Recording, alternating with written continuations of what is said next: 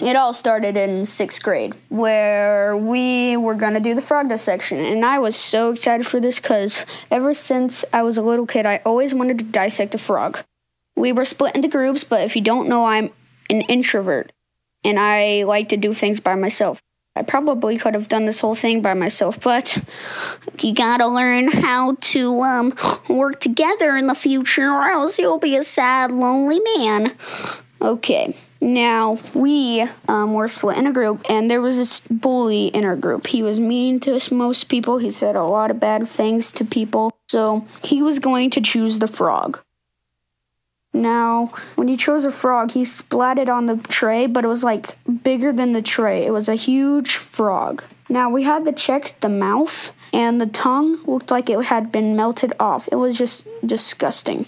We don't know what happened to the tongue. Like, there was people crowded around us, and we really didn't know what happened. So now it was time to get to the dissecting part. Sadly, it wasn't me who was going to dissect it. It was another girl. Now, when she was dissecting it, we couldn't even see the organs because it was covered with eggs. It was really disgusting.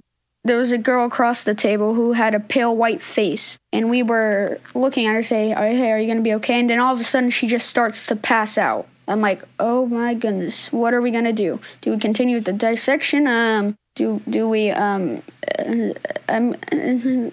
was very traumatized because we weren't even done and class was almost over, and now someone in our group just passed out.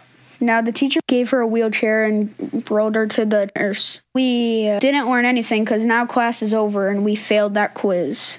And we had a reason to. Now, I don't think there's really a moral to the story, but if I can come up with one from the top of my head, maybe it's so don't be with a nauseous girl if you're dissecting a frog.